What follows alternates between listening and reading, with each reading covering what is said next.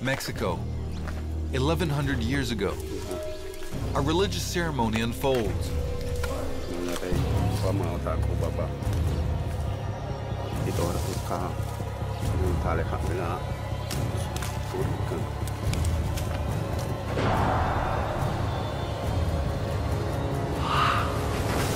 Maya guards throw their captive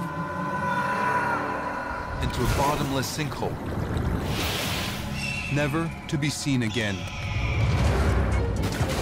Until now. We're on a mission to follow his descent deep into the watery blackness to learn what this ritual sacrifice can tell us about a pending apocalypse, the Maya Doomsday Prophecy. On December 21st, 2012. Are we all doomed? Is life on Earth going to end on December 21st, 2012? Is this what the Maya really predicted? Everyone here is part of a National Geographic expedition. To see if these sacrifices can shed new light on our own pending apocalypse. Our experts will discover something so shocking, it will change everything we know about the Maya end of days. I'm Diego Buñuel. I've covered more than 10 wars, explored radioactive wastelands, and climbed high in the Himalayas. But this journey has a special resonance. I've got 2 kids. To be quite honest, the question that I would like answered is, will we make it past Christmas?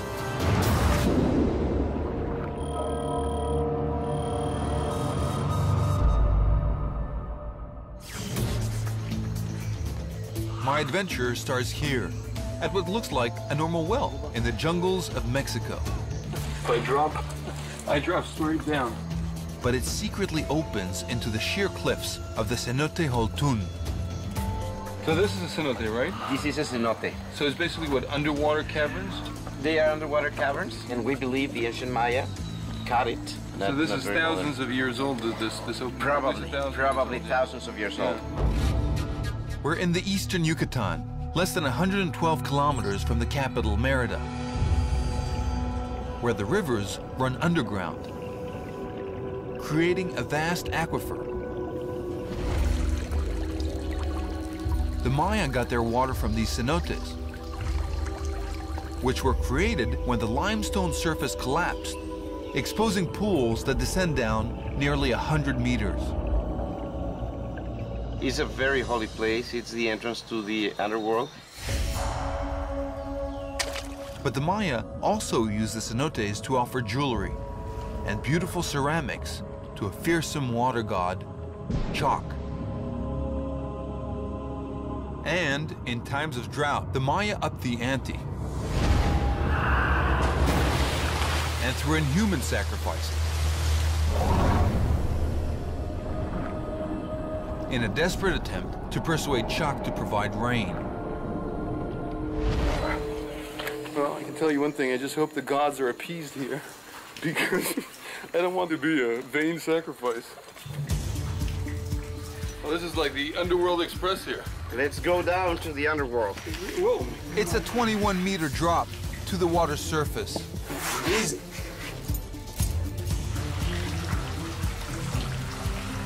Wow, when you look at these roots, they go all the way down into the well. Hey, this is some Indiana Jones stuff right here, right? There are bats all over. It's like the Batman cavern here.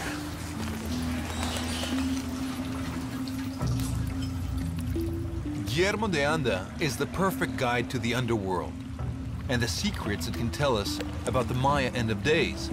The Mayas believed that a magical tree was the axis of the universe, and the roots of the tree would be going down to the cenotes, basically. Exactly. So we are right now on the roots of the universe. This is the boundary between the physical world and supernatural world. Wow. So it's a place with a lot of meaning. It's amazing. It seems like this beautiful cavern is in the middle of nowhere, but it used to be part of a bustling city. Chichen Itza. 1,200 years ago, it was a vital hub in a Maya network of quarreling, trading, and warring city-states that covered southern Mexico and the northern half of Central America. Like the rest of the Maya society, Chichen Itza had monumental architecture, writing, and a sophisticated culture that rivaled anything in the world at the time.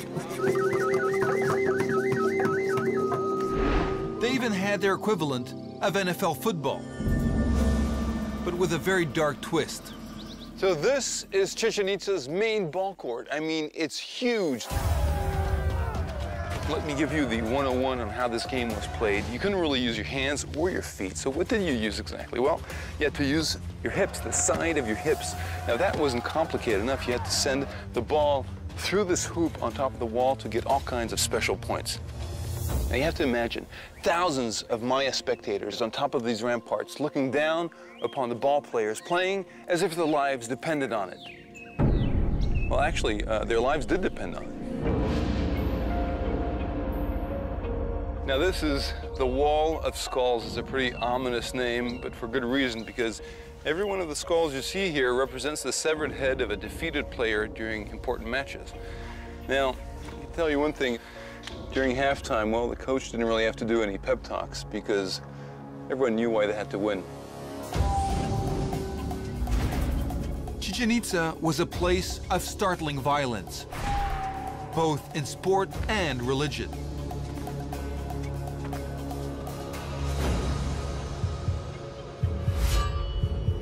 The Maya used human sacrifice to impress not only their gods, but the people themselves, performing the rituals high on a platform for everyone to see.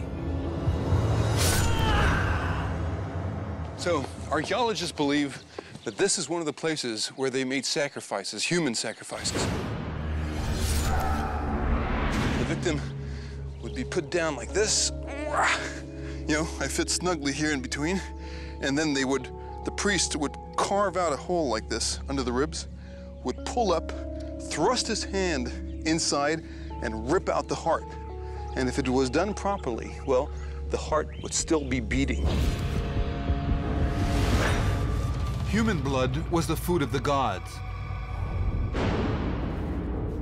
But Chak, the water god who lives in the cenotes, had a different agenda. He wanted the sacrifices brought to him, sometimes alive. The most important cenote was in the middle of Chichen Itza, Cenote Sagrado, the sacred cenote. But no one is allowed in. So, this was the end of the road for the people that were going to be sacrificed. Look at this place. You have to understand that this is the holy of holies for the Mayas. If you were to be pushed in there, well, you'd be joining hundreds, maybe thousands of people who have been sacrificed. What this cenote really is a mass grave.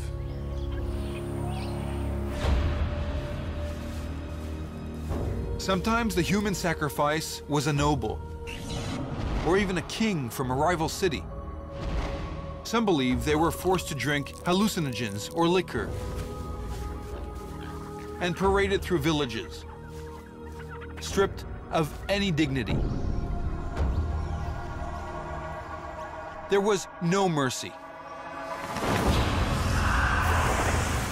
What do these cenotes tell us about the Maya culture? They tell us the story of maybe times where were not so good for the Maya. In fact, times were terrible for the Maya. In the 9th and 10th centuries, Maya society disintegrated.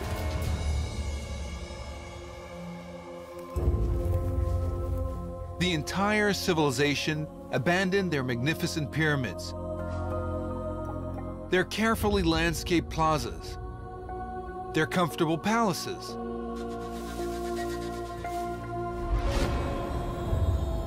It was the first Maya doomsday. But how does this chaos relate to the pending Maya end of days in December 2012? Surprisingly enough, the answer may lie underwater. We're heading to the bottom of the Cenote Holtun, where artifacts and human remains are locked in perpetual darkness. clip it on here where this rope is. And we're using a revolutionary tool specially developed by National Geographic. One that will literally light up the abyss like never before. The Sun Sphere. It's been battle-tested during a Bob Ballard expedition to explore the ocean floor. Over 5 kilometers straight down. You want to see it? Yeah, definitely. Whoa! Yeah. It's like a modern disco ball. Oh, yeah. But this disco ball is going to light up a cenote like never before. It's time for Dianda and his team to do some very dangerous diving. You know, there are old cave divers and there are bold cave divers, but there are no old, bold cave divers, and that's because they end up dying. Unfortunately, approaching tropical storms are adding to the risk. We alternate between sunshine and torrential rain. As you see, rain started again. So I don't really believe in bad luck, but at one point you have to do something about it. Anyway,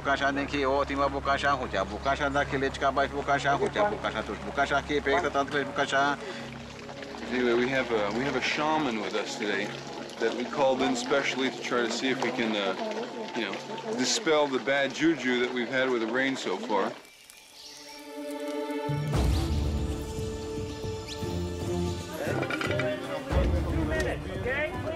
Look, the sun is out, so whatever he did seemed to have worked. So now he's going to make sure that everyone's going to be safe, so he's going to bless every single one of the divers as they start going down.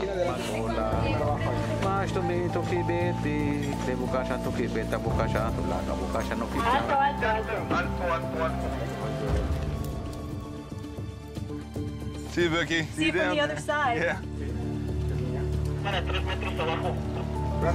And now, $50,000 worth of technology into the drink.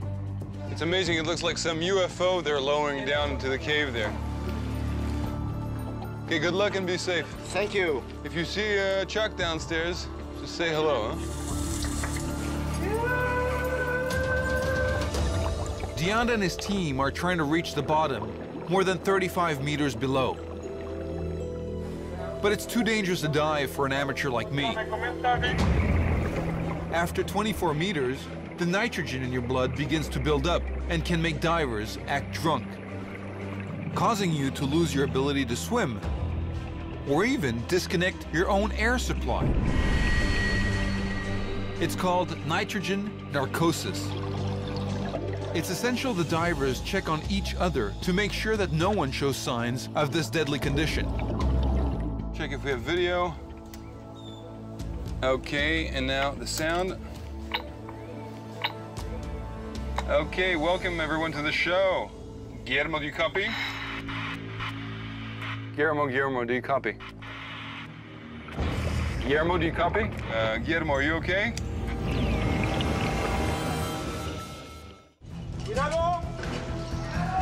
Guillermo, do you copy?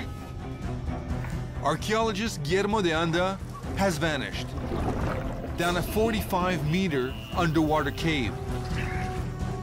Guillermo, do you copy? Okay, Diego, get a copy now. Can you copy me? Yeah, loud and clear. Okay, great. Becky, I just saw your fins. Can you nod the camera to confirm? Yep. Okay, great. Is it looking okay? Pretty bad. In terms of visibility? Terrible. We can't even see the sun sphere.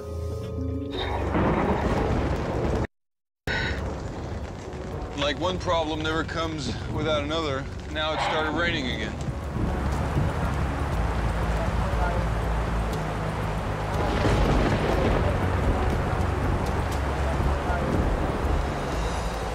I can see the sun here now. Yeah, I barely saw it through the sediment. I mean, this is amazing. This is our sun sphere. I mean, an enormous ball of light underwater. The rain keeps on, a deluge of mud and organic material from the jungle.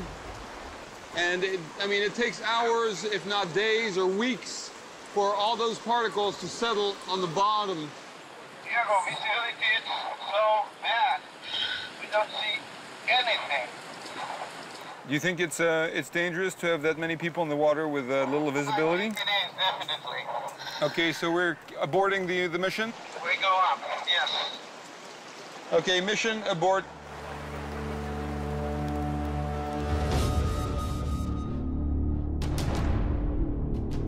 Vámonos, muchachos, vámonos, vámonos.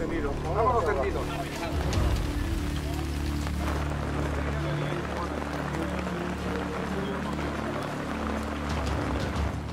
When did this rain start? It started about 40 minutes ago, 30 minutes ago. Well, When you're coming up, all you see is like chocolate milk swirling in the water from this like waterfall of mud. Of mud that's coming Yeah. down, yeah. It's as if an angry Chak, the Maya water god, has struck back. So we can't try again until the water clears. We have to wait. But maybe this is a blessing in disguise.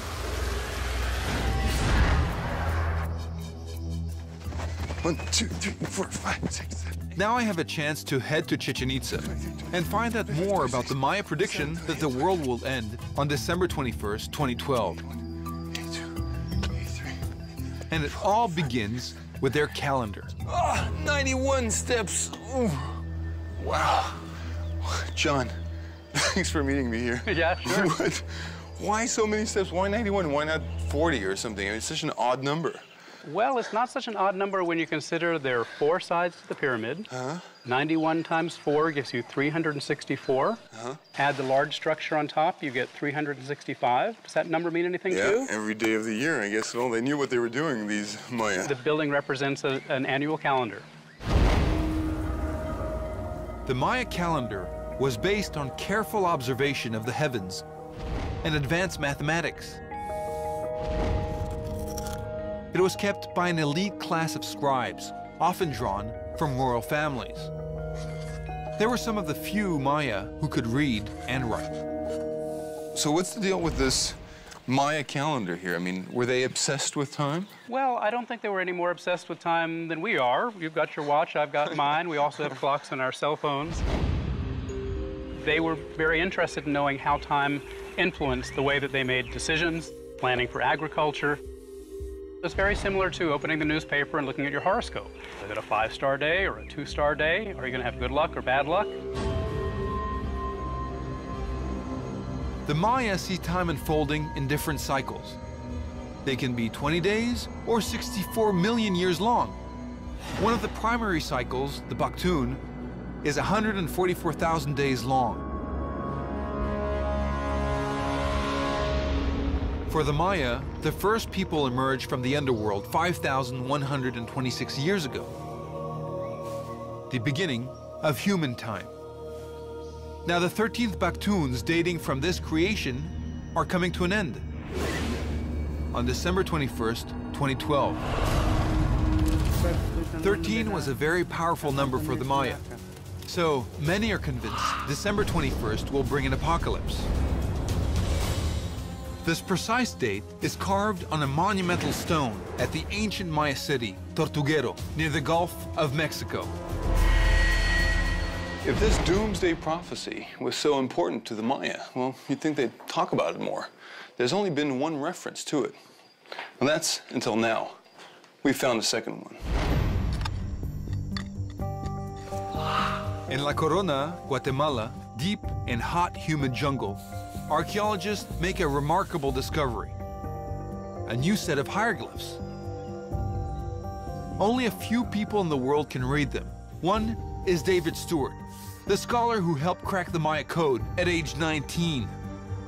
What he finds is mind-boggling.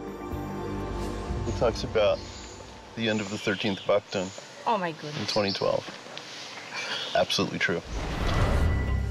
Further investigation points directly to a date we know well, December 21st, 2012.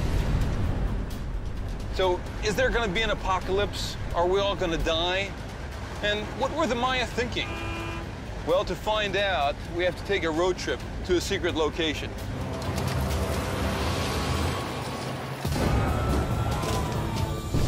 We're tracking the Maya doomsday prediction for December 21st, 2012. But where did this dire forecast originate?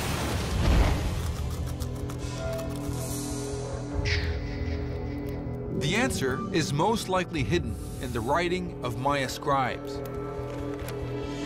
And I've got my hands on a copy of their work, so valuable that the location of this private library must remain a secret. So this is a really exciting moment for me. I'm here with John Hoops, and what's really interesting is that we're looking at an exact copy of one of the only 4 books that survives of the entire Maya civilization. There were hundreds. Unfortunately, they were destroyed. Maya books were deeply revered. They were the record of Maya civilization. But most met a terrible fate. Burnt by the invading Spanish in the 16th century. Only 4 escaped destruction. The best preserved, called the Dresden Codex, is in a climate-controlled display case in Germany and almost impossible to access. But we found a rare, almost perfect copy, hand-colored by an Italian artist in the early 19th century. And it makes a startling revelation on the very last page. About 100 years ago, a German scholar identified this as a representation of a worldwide cataclysm or a flood. But that scholar, Ernst Wilhelm Forstemann, never imagined the uproar he'd cause. So what do we see exactly on it? Well, there's a lot of water on here. That's what this blue stuff is with all of the dots on it. And the water is spilling out of a giant crocodile-like creature that's up in the sky. Forstemann saw a massive amount of water drowning the earth, while 2 ominous-looking gods watch, and a symbol of death, crossbones. It was a catastrophe, an apocalypse. This is what has triggered the whole doomsday frenzy that we're living right now. That's where the problem is, and that some interpret it as a world-destroying cataclysm or a flood, and others don't see that. The water is coming down from above, which for me indicates a big thunderstorm. But not the end of days. Well, it may very well be the beginning of days, because these 2 deities here are associated with creation and associated with the beginning. So basically, it's all a question of interpretation. I mean, the Dresden Codex could be celebrating life-giving rain, or it could be announcing a terrible flood, a doomsday for December 21st, 2012. Well, some people are betting heavily on doomsday. Go! This is the Alamo. Last stand. The large cities are going to be death zones. The Maya inspired martial masters to prepare for an apocalypse. Now, if the rifle doesn't get them, this is where you use your 12-gauge shotgun.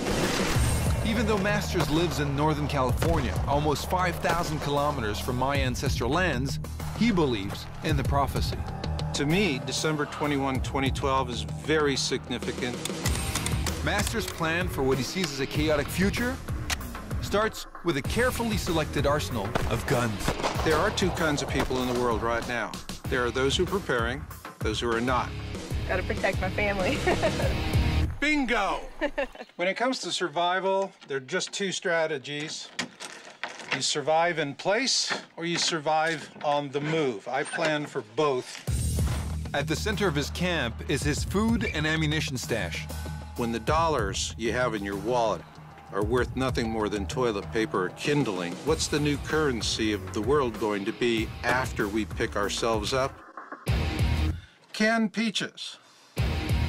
You can trade these for other things.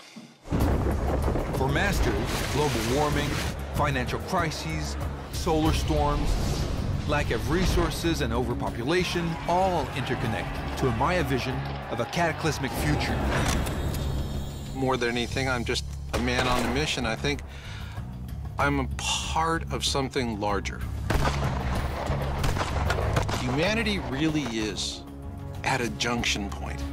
And no matter how bad it gets, there'll be those of us that survive. Masters is ready for a global collapse that mirrors what happened to the Maya more than 1,000 years ago. And we've been trying to find out more about this modern apocalypse by diving to the bottom of the deep and dangerous Cenote Holtun. But it hasn't been easy.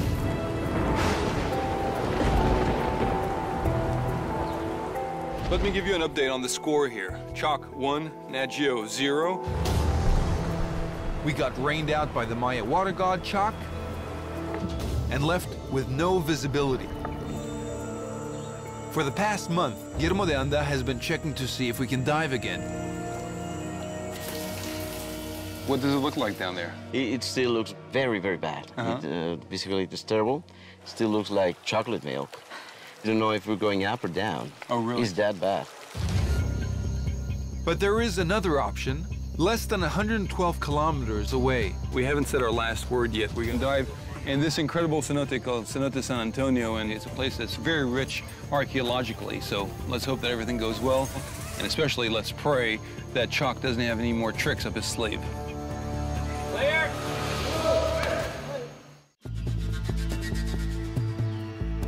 I'm here in the middle of scrub jungle, miles away from anything, but this place actually used to be an ancient Maya settlement.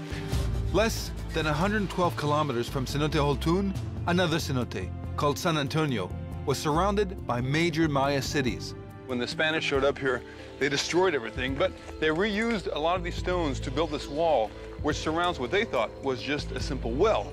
But in fact, this place, for the Mayas, was a sacred cenote. San Antonio is reputed to have been the site of multiple human sacrifices. But can these sacrifices tell us more about the Maya collapse? And how that influenced their prediction of an apocalypse in December 2012? There's only one way to find out. This is the moment we've been waiting for. A second chance to see what's at the bottom of a sacrificial well. Becky and Guillermo de Anda are back, but this time there's a newcomer to the dive team. Me. The easy part is getting in. It's my favorite part.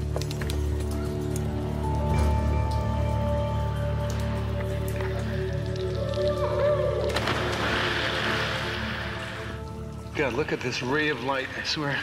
It looks like a laser beam from the heavens. But a laser beam isn't enough to do the job.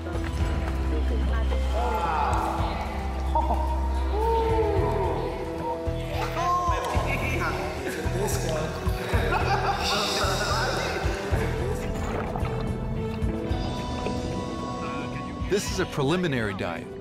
We're going down more than 7 meters to check the visibility. Welcome, my friend. Oh, this is incredible. And de Anda promises there will be lots to see. Visibility is fantastic. The light we're getting from the sun sphere is just amazing. And it certainly looks alien enough, I can tell you that much. We already start seeing lots of bones. Here, it's a backbone.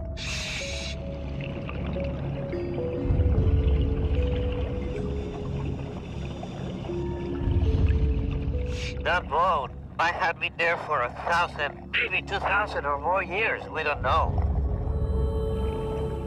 But in this graveyard, I'm not separated from the dead by 2 meters of earth. They're right next to me. You know, what's really complicated here is that you have to be careful where you're actually putting your fins, because pick up your fin and you could be, you know, modifying history. Yes, we have to be very careful here, Diego. De Anda sees Cenote San Antonio as a graveyard. The dead are respected. Nothing will be touched. Wow, look at those. So here we have 2 skulls and we can see. Again, you can tell it's a funerary chamber. Wow. Yeah, I can see rib cages here. I can see legs, arms. Wow.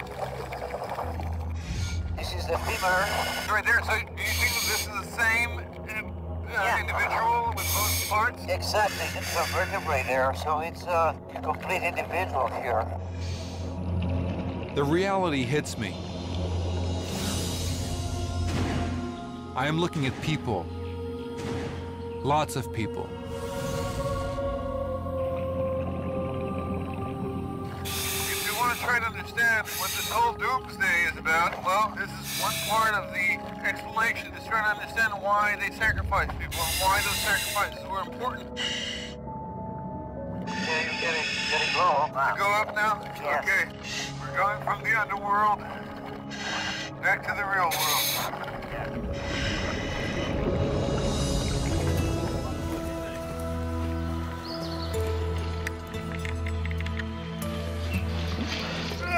Thanks. Wow. What a trip. We've just seen a shelf near the surface, but most of the sacrifices would have fallen to the bottom, at least 36 meters down, and maybe more. This is the real payoff, and that's where we're headed. Wow. What do you think? Yeah, it's an experience for sure. Yeah. But first, I need to understand what I've just seen. How could a civilization so refined subject people to such a terrible fate?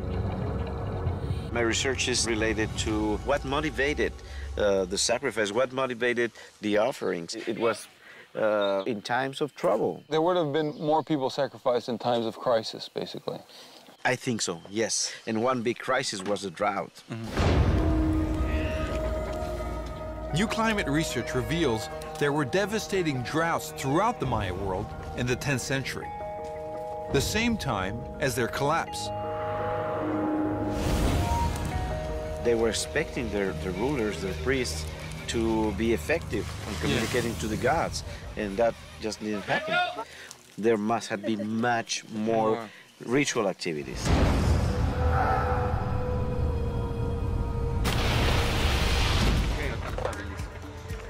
Got it. It's time to head to the bottom to investigate the real effects of this Maya collapse. It takes special training for a dive this deep, so I'm staying topside. Guillermo, do you copy? Excellent, I copy you well. Great, so this is it. We're going. Our sun sphere is a vital but dangerous part of the team. Even in the water, it runs hot, 60 degrees Celsius at its core, so it's always at risk of exploding.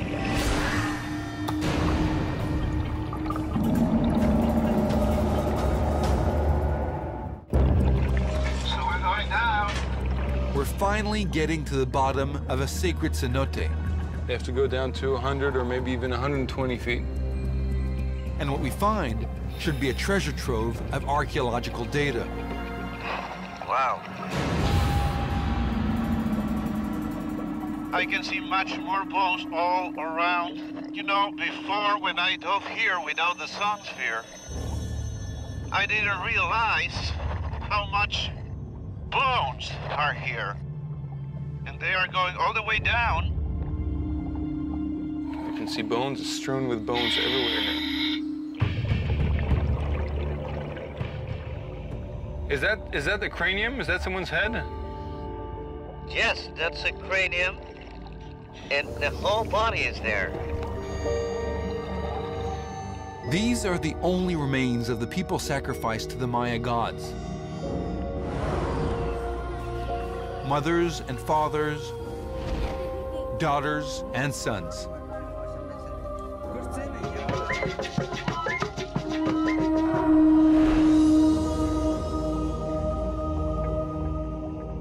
Well, it's a great skull. It's very well preserved.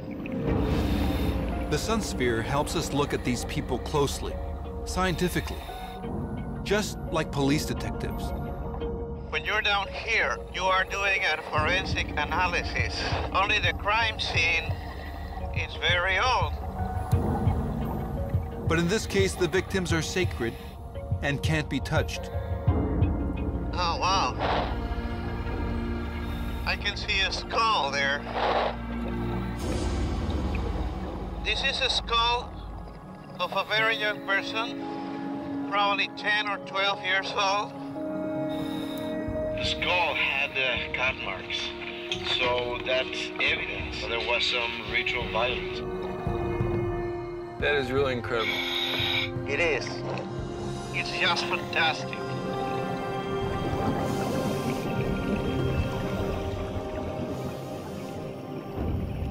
These remains appear to be mostly young boys and girls. Who could have believed that the Maya sacrificed their young and innocent to the water god Chak?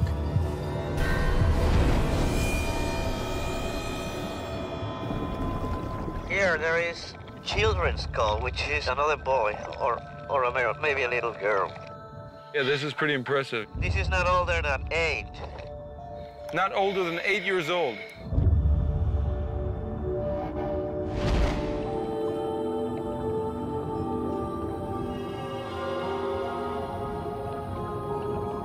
As the father of 2 young children, I find this very disturbing. They said that young children were the preferred victims for the gods, especially for Chak, the rain god. Oh, here's a human jaw. Exactly. It's a bone from the arm of a kid. There's another beautiful skull. It's another child. This is amazing because there's bones everywhere. So basically, you're diving in a massive graveyard down there. Exactly. It feels like a very strong place. Inspires you a lot of respect. I mean, this is truly, like, amazing to travel back in time this way.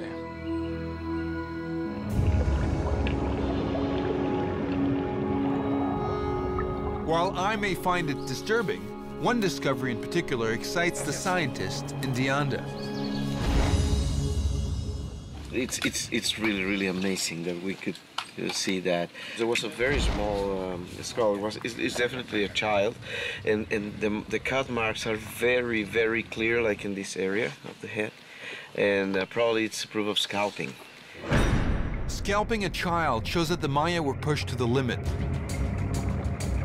as their society began to collapse from deadly droughts. But even at the best of times, the Maya inflicted terrible punishment on their captives and themselves. I wanted to show this to you men out there. This is a stingray spine, and bloodletting was a big part of the Maya culture. Now, if you see the stinger, you'll see that there are barbs that go backwards this way.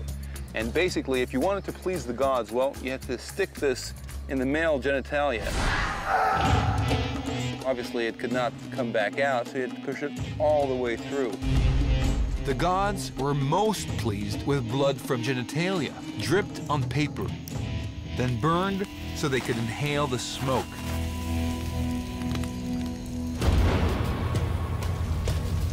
But during the terrible droughts, we can now see bloodletting wasn't enough. So the Maya increased the number of human sacrifices.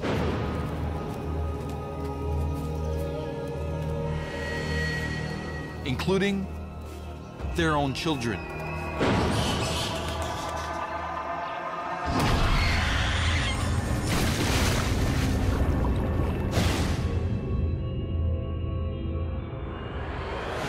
But what about this doomsday prediction for December 21st, 2012? Is it going to happen? Well, we may have an answer for that. And it comes from groundbreaking new research deep in the jungles of Guatemala. Where a few markings on an ancient wall may change everything we think about the doomsday prophecy for December 21st, 2012.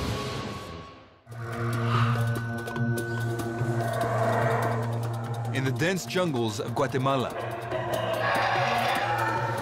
angry howler monkeys guard the ruins of an ancient Maya city, Xoltún. It has been looted time and time again over the centuries, But Chultun may still hold clues to help us unravel the true meaning of the Maya doomsday prophecy. Cave diving isn't the only way to make new discoveries. Sometimes you have to do things the good old-fashioned way. And that's what archaeologist Bill Saturno is doing as he braves the crumbling looters' tunnels to make some remarkable discoveries. All of them. It's a large jade bead went around the neck of someone very important. The work is dangerous.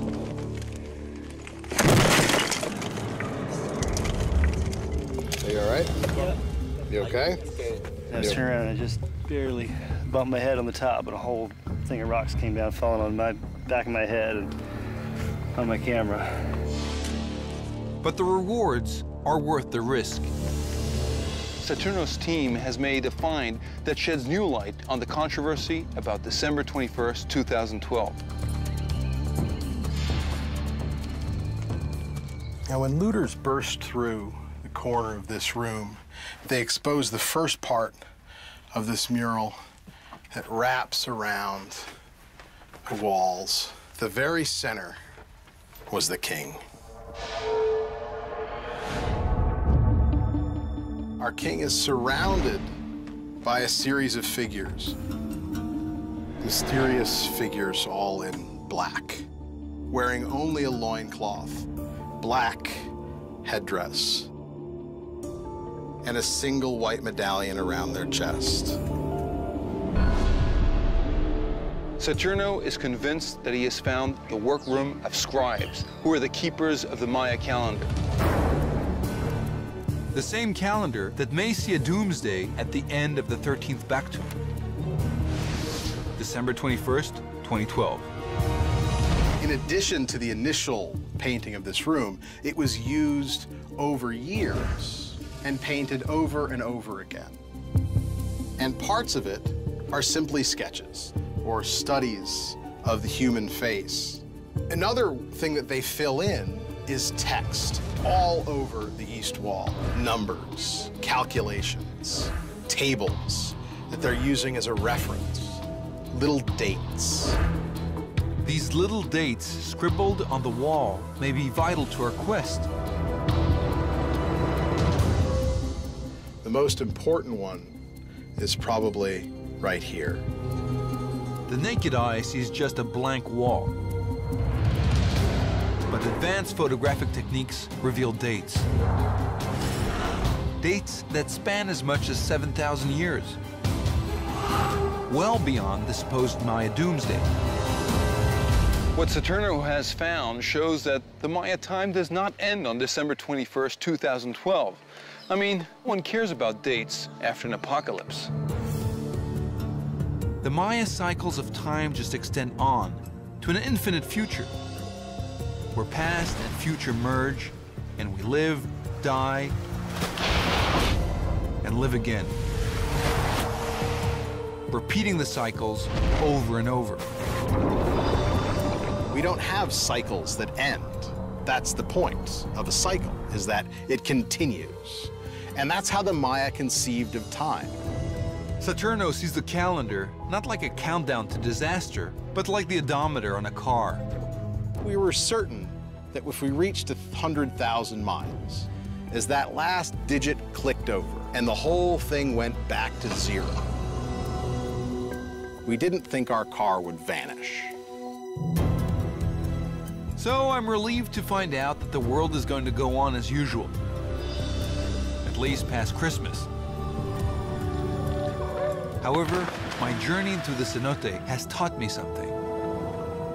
Even if the Maya did not predict the exact moment of an apocalypse, what happened to them could happen to us.